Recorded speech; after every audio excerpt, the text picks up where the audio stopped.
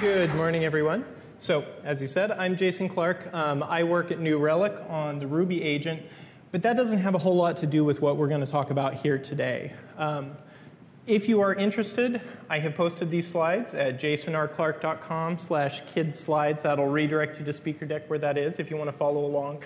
There's not a lot of presenter notes, but you'll get the gist if that's easier for you to follow along with or want to take a look back at it at some point. But what I'm here to talk to you about today is teaching very young children some programming. Now, I'm a father. I have two kids. They're 3 and 6. And a lot of the resources that I found when I started looking into kids programming were kind of geared for a little older age. You know, they were looking at 8, maybe 10-year-olds, middle schoolers, that were able to pay a lot of attention to lists of instructions and that, you know, knew how to do more math and had kind of some of these assumptions baked in. And the fact of the matter is that I'm a really impatient person when it comes to certain topics, and I didn't want to wait until my kids were 8, 10, and 12 years old before I started getting them into programming. You know, in the world today, our kids are surrounded by electronics, but a lot of it is them being consumers. A lot of it is them being fed experiences through their iPads or through laptops or televisions, and not enough of it is about them creating things, about them making things themselves and having the power to bring their imagination to life through these devices that we have. And so that's kind of the goal of this talk, is to talk about how I've started working with my daughter, and I've done a little bit with a few other kids that are around the same age group, to kind of teach them and give them a better idea of the possibilities that are there in computers and in what they can do. Do I need to? Phone? Did I? Oh, there it is. Bad choice. All right, so that's kind of the grounding of what we're going to talk about today. We're going to look at how you can teach very young children programming and get those ideas in really early with them about them being in control. I'm a father of 2, like I said. My son's 3, my daughter is 6, and later on we will have a small presentation from Cora of some of the work that we've done together. But, you know, I'm not a teacher.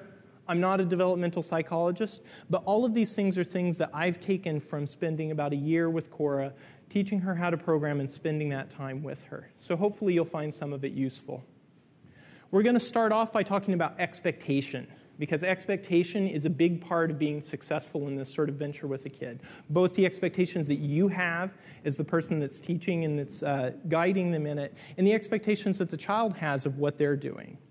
We'll talk about the mechanics. There's a lot to trying to teach a 5 to 6-year-old programming. You know, programming is not necessarily always a natural activity for adults at the best of times, and so finding ways to make that easy and approachable is really important. Then we're going to talk about ideas. This is kind of the fun part, where you let your imagination run wild and take a look at some of the tools that are there to support you in bringing this to children. We will have a demo of some code from my lovely little co-presenter, which will be a lot of fun. And then we'll close up with a small coda about an open source project related to this that I care about a lot. But, you know, I want you to come away from this with some really good information and maybe some new ideas about how to approach this sort of topic. You know, I don't want this to be something that's kind of silly and frivolous. This is not an excuse for me to just put cute baby pictures on the screen, you know. This isn't an opportunity for me to show the crazy ways that my kids might choose to use plastic power tools or anything like that. You know, hopefully there's some real information here that you can draw on. So let's get into it. Expectations are critical in any sort of relationship that you might have. But let's talk first about the expectations that your kids or the kids that you're teaching might have coming to a computer. You know, they're surrounded by electronics these days, and if you tell a kid, hey, we're going to make the computer, you know, we're going to program something, very often you'll get asked, oh, can we build a game? And, you know, they might have some ideas about what that means when they have a game in mind. And if you turn around and the thing that you're going to offer them looks a lot more like this, you might not have a lot of success in meeting their expectation and finding something that they're going to be able to join you with. So it's important that you try to narrow that gap. Find the ways to bring their expectations into line with what you're going to do. One of the key parts of that is that things should be very visual. Whatever you're planning to do at a 5 to 6-year-old level should very quickly present them something that they see, There's not a lot of space there for things being abstract, or just printing text to a command line is probably not going to grab them. But drawing basic shapes to the screen, which can be really simple to do, is a great way to get their attention. It's also important to set their expectations in the discussion that happens beforehand. Talk about what the program is and prompt them in the ideas of what you're going to build together. I spend as much time with Cora when we're doing these activities talking about the program and the plan for how we're going to build what we want to build as I do sitting there at the keyboard and actually watching her type and helping guide her in that. So do your plans on paper, do your sketching, do your drawing, talk about it first to set the expectation of where you're going to arrive. And it's really critical as well that whatever tool you're using and whatever approach you have has some sort of quick feedback. If it's going to take 5 minutes before you're going to get any sort of signal out of this, it's going to be kind of hard for you to get their attention and keep it. So especially in the first couple of times that you sit down with them at the computer, be prepared as the person guiding them to be able to get them somewhere quickly and get them into something that they can see that the things that they're telling the computer and typing in are having an impact, and get that feedback loop established early. It's good, too, to remember that when you're working with 5 to 6-year-olds and young children, the Angry Birds example, their expectations might be fully fulfilled by something like this as well. Remember that their mindset is not necessarily the mindset that you bring to it as an adult, and you can find that middle ground that's something that's approachable and fulfilling to them all at the same time. All right, but this is a two-way street with expectation. There's not just expectation on the part of the child learning to program. There's expectations that we bring to it as well as adults. And one of the things that you need to expect is that this is going to take patience. Anybody that's been around kids and dealt with them, there's an amount of patience that's required. But this is particularly an activity that is not really easy. It's not totally approachable and natural at the best of times for some adults. Programming is, as much as we might feel like it's a totally, locked thing for some of us, and we've been doing it since we were kids, this is totally easy, it's not. And so it's going to take time to be able to bring your child along on that, to be able to be successful. It's also really critical to be aware of the attention span of the child that you're working with and how long you have to be able to work with them. I've heard varying estimates, but a good rule of thumb is that you can really, really get their attention for maybe about as many minutes as they are years old. And 5 to 6 minutes, it's not a lot of programming time. Now, with Cora, we're able to go longer, but a lot of that is because we'll frequently change the activity that we're doing. We'll talk about the program and draw about it for a few minutes, and then we'll work on typing it, and then we'll pick a different aspect of it to work on. So switching things up can help to keep their attention, but also just being prepared for the fact that their attention is going to wane the longer you go on, and making those changes proactively is a really critical thing for them to be successful. It's also really important to remember that their recall is not going to be an adult level of recall. As many times as I've done this stuff with Cora, I wouldn't expect that she's going to be able to sit down and write out these lines of code exactly like we've done, purely from memory. It's unrealistic to have that expectation, and it's not really the important part of it. The important part is that we've built something together and that she's gotten the idea that this is approachable and something that she can do. All right. So that's expectations. Let's talk a little about the actual mechanics of how you program with a very young child. One of the most important things that you'll run into right away is typing is a really big... Oh, I'm sorry, that's the wrong typing slide. The sort of typing I'm talking about is this sort of typing. When it's a 5-year-old, they have probably interacted with computers, but it may well have been, touch screens. If they've worked with a keyboard, it's probably not something that's really comfortable for them yet. And so finding activities in your programming that are able to build into and teach them typing skills is actually one of the really valuable parts of this. Cora very quickly realized that, making capital letters on the keyboard was something that she didn't know how to do, and she asked about it. And so some of that typing you can teach them as you go along, and it's a good way for them to practice something that's going to be a great skill for them later on. I think probably the most important thing about typing, though, is that you as the adult need to try to keep your hands off the keyboard. And I know that this is really hard, Watching somebody type slowly, an adult type slowly, is tough for me at times, and it's a tough skill that Cora is just beginning to pick up to do it. But it's really valuable to let them have the control. Let them be the ones that take control of the computer and tell it what to do. That goes hand in hand with the next point, which is that there are going to be mistakes. There are mistakes when all of us type. And one of the best things that you can do early on is teach the kid how to correct those mistakes. Cora actually led me in this. I didn't think about it until something got mixed up, and she was like, well, how do I change it? I've already typed all this text in. So show them the delete key early. Show them the keys that allow them to navigate around the text and be able to change it themselves, and encourage them to fix their mistakes, and ideally maybe to start finding their mistakes once they've got a little further on and they're familiar with what you're doing. Fixing your own mistakes is critical to being able to gain confidence in doing this sort of programming. Asking questions is a really critical part as well of being able to help the kid to engage with it and be involved. You know, I can tell her, oh, we should probably put this here and it should probably be 100 pixels wide, but it's a way more engaging experience for her if I ask her, well, how big do you think it should be? And then we try out the numbers that she comes up with, or we try out the colors or the positioning. Asking her rather than me feeding her all of the information just for her to type in helps her to develop her confidence about how the program is being built and helps her understanding of what's going on. It's also really good to be able to draw things where they can make quick visual comparisons. So the best example of this is code, right? So we've done a lot of drawing using a program called Hackety Hack that we'll see a little later on.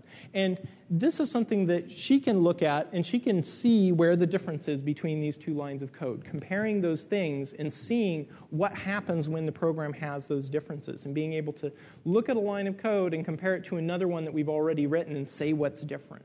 It's a really good way to help her to understand what the different pieces and parts of it are, and then understand what impact those changes have. Again, keep your hands off the keyboard, though, when you're doing these sorts of things. There will be repetitive code, like we looked at, and you might be tempted to, oh, well, it's just going to be like that one. Here, let me do that, because, it'll be faster if we just bang out another line of this. But again, keep your hands off. Let the kid type it in. And that time spent building that additional line of code that looks like the earlier one helps cement that idea and how that's structured. Keeping things simple is a really important part as well for having it be accessible and successful for a kid to approach. And part of that, to be honest, is avoiding things like keyboard shortcuts and avoiding spending a lot of time focusing on those elements of programming. That's important as a professional programmer, but it's not really that important at this age. Now, the counterpoint to this is that if they start asking for some of these shortcuts, then you have the opportunity to engage and help them to discover something. Cora noticed that I was closing windows without using the mouse like I had shown her how to do, because that would be simpler. And so now she has the keyboard shortcut to do that. But that was her discovery rather than me loading her up with a whole bunch of ways that she can navigate faster through the system. Similarly, formatting, as much as it kills me to say it, it's just not that important. How many spaces you have between things, unless you're a Python programmer, then it might matter. But in Ruby, it doesn't matter that much. Code cleanliness and some of these things, there's going to be time for that later. 5 to 6 years old, just not the time to really worry too much about it.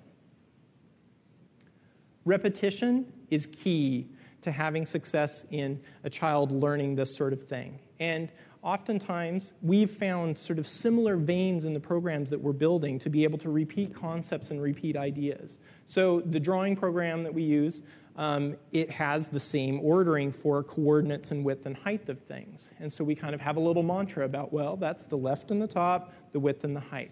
And that repetition, the fact that all of these elements behave the same, the fact that we're doing that over and over and over again has helped her to be able to internalize it. There are other little mantras as well that we've got, like click save and then click run. And I've actually had a couple of times when I've forgotten to click save, and she pointed out that I hadn't saved my work before I ran it, and I was running the risk of losing things. And it's a great moment when your kid can correct you on something like that. So repeat things. Find those little cycles that you can come to again and again to help them to learn. Focusing on the similarities between the things that they have learned and the things that you're introducing is also a good way to help keep them engaged and make things easier for them to approach. So, for instance, one of the first things that we learned was drawing a rectangle, and this is how you draw a rectangle. It's filled in with black. And when it came around time to learn to draw an oval, well, there's a lot of similarity there in how that's structured.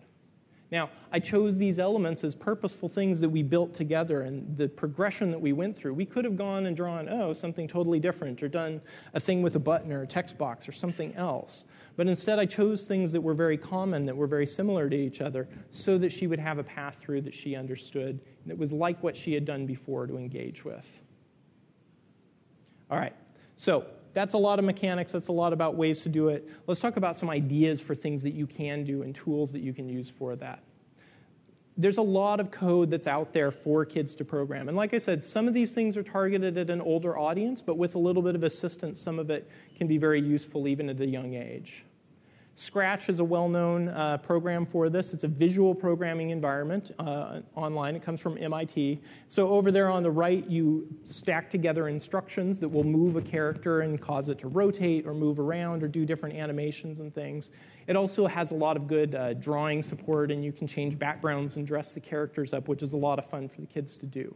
This is a great way. I haven't used it yet with Cora much, but this is probably going to be a next step for her to be able to take a little more direct control in constructing these sorts of sets of instructions. I've heard about people having a lot of success with Minecraft as well, especially in creative mode.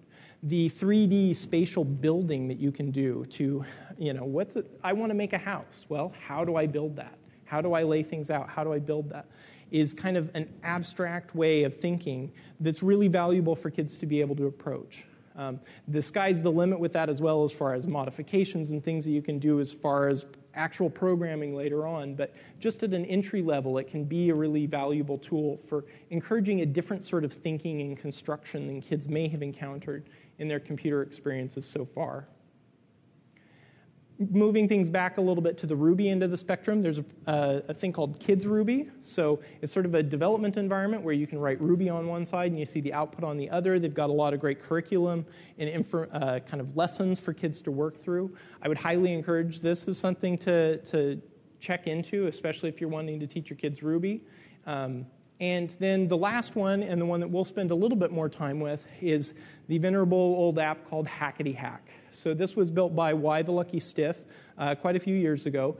It's a Ruby development environment. It's built on a UI toolkit called Shoes, which we'll talk about some more. And it provides a really simple Ruby DSL for drawing and for doing different form elements and designing programs. And this has been the thing that Cora and I have done most of our work with. And that's been a lot of fun to do. So what are some ideas for types of things that you might try to build with this? We did a lot of things around typing. Like I said, this is a vital thing for a kid to be able to get to grips with. And so we built programs that helped Cora to be able to type and made it personal for her. The typing program on the right, when she types the words in, which it has her name and her brother's name and mom and dad and our dogs, a picture that she knows or that she's chosen comes up. That's really engaging and fun. Cora's very interested in math as well. If your kids are into math or into counting, that's something that's really great to be able to build games and small programs around. This eventually is going to be a math bugs program. That's the beginning of a worm there. It needs a little bit of work, but it presents you with a problem and you answer the question, and that's where it goes. It's something that's very easy to build in when math is involved, and also teaches the kid things that are outside of just the computer realm. It's fun to build adventure games, and we may take a look at this one as well. Designing stories and narration and being able to integrate the kids' drawings or things into that program is simple to do, and again, really gets their attention when something that they've made is showing up on the computer screen. And then for us, probably the heart and soul of using Hackety Hack is the drawing primitives that it provides. So this is actually that program that I showed a few moments ago running in Hackety Hack, and this was actually contributed back to the Shoes project as one of their samples with my daughter attributed. So she's had her first open source commit at 5 years old into her project. But it's a lot of fun to be able to make these sorts of simple drawings, and it's very valuable to be able to give her the skills to deconstruct how to build this drawing. That's the fun part of the program, is that we figure out how to put the thing together, and then we make the instructions to go make that happen. All right, so that's a lot of talk. It's demo time. Cora, would you come on up? It's time for some hackety-hack.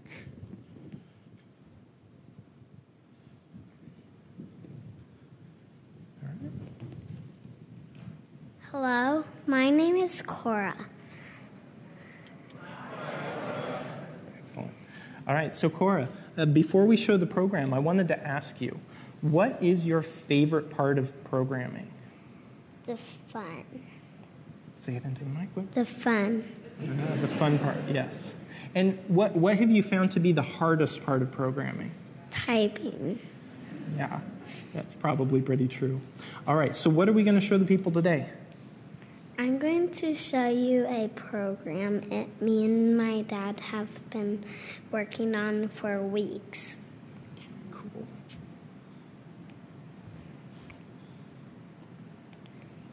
All right, so what is this program? This program is called Star Wars. So where did you get the idea for that? I got the idea from the movie Star Wars. Excellent. All right, so let's show them. I'm going to show you the program.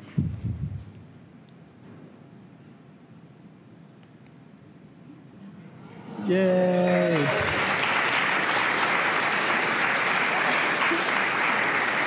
And so we figured out how to do all of this drawing together, didn't we? You helped figure out how to draw all the characters. Yep. Is there anything special about this program? Does it do anything else? Yes. Yay! So you press D. Oh. Yay! That's super cool. So is there anything else about the motion that you want to tell the people? My dad made a bug and I spotted it. Yeah. It's true. If you press the D too often, Darth's lightsaber would fly off the other edge of the screen, and we fixed it now, but she's some pretty awesome QA. So, did you want to show them anything else?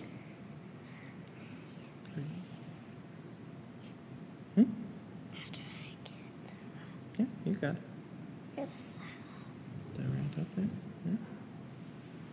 Where? Here. Break my own rules. All right. So what's the other thing we're going to do? I'm going to show you a program that me and my dad made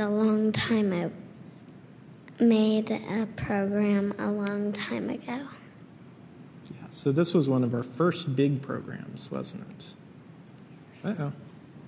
Oh. Oh, so why don't you go down? I think the princess will come into view if you go down far enough. Yay, there's the princess. All right, so where's the princess going to go?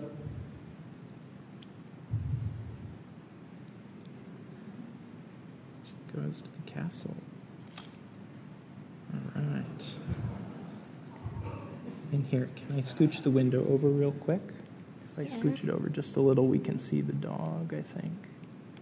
So that's, maybe not. Should have run this at the lower resolution. All right. The dog turned into a door.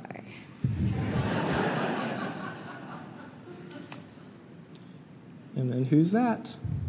The king and queen. Cool. So we've talked a lot about how we need to extend the adventure. Some other things should probably happen, but that's as far as we've gotten so far.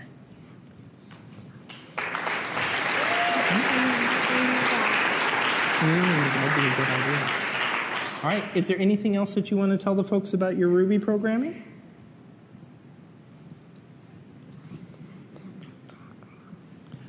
What program did you want to do? think that's probably good. I think we're probably okay. Let's see. Oh, did you want to do we could do the Angry Bird game. Or no, I'm sorry, the Fun Bird game. No trademark violations here. I think it's still further over. Yes, Fun Bird game. Let's run that. I bet this will be pretty big, though, isn't it? Let's see how it goes. Yeah, no. Too big for the screen. Yeah. What happens if you click, though? They'll see a little bit of it. Zoom. Awesome. All right. Well, thank you for helping me demo, Cora. That was really cool. You're welcome.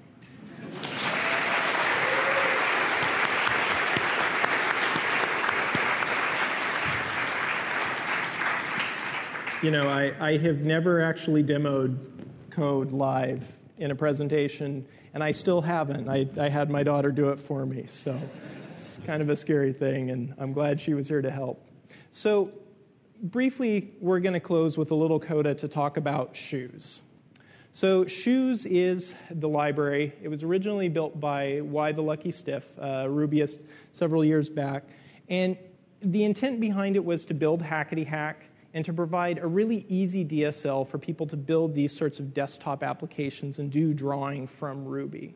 As anyone who was around at that point in time knows, Y chose to disappear. He left, and a lot of his code kind of languished for a while.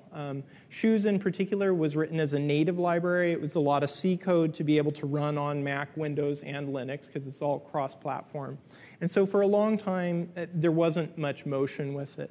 But there is a small community of people that have been interested to keep Shoes alive and to make this something that goes forward and people still have.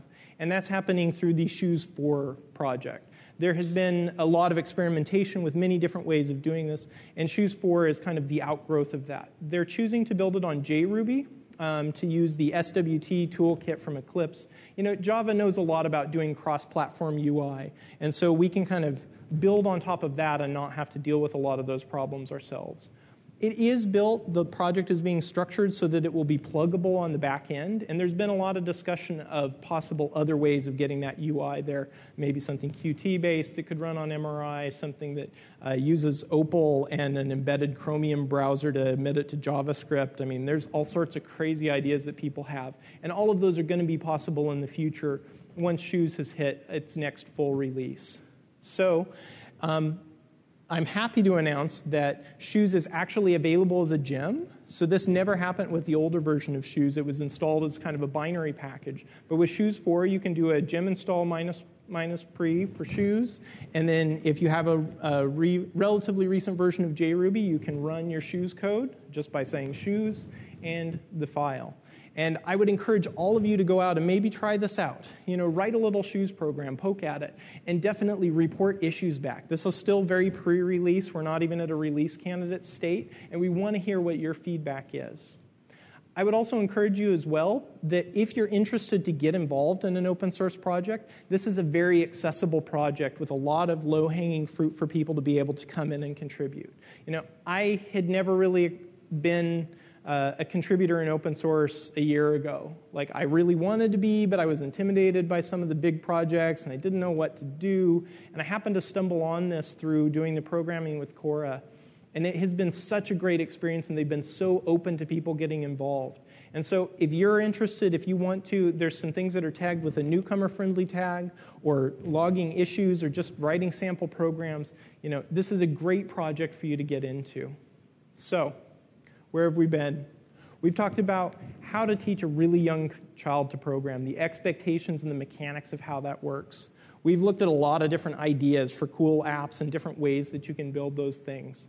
We had an awesome demo from my daughter Coraline, and we've talked a little bit about Shoes. So hopefully this has got the juices flowing for you. This has got some ideas going about the kids that might be in your life that you could give an introduction to programming to, maybe at an earlier point than you had before. I've got a list of resources up, jasonrclark.com/kidscode. If anybody's interested in the wonderful capes that we are wearing as well, my wife is starting a little side business with those, and at empirecapes.com, so feel free to hit her up. She does custom work. It's really great. And last, I want to leave you with this image. I want to leave you with this as inspiration. So I learned to program as a kid from my dad, who was a programmer. And this is Cora with my father showing her the shoes code that she wrote and explaining how her program works. Like, this is awesome. This is why I keep working on shoes, and this is why this is a worthwhile thing for people to get involved in. So I hope that inspires you to get out there and do some programming with some kids. Thank you.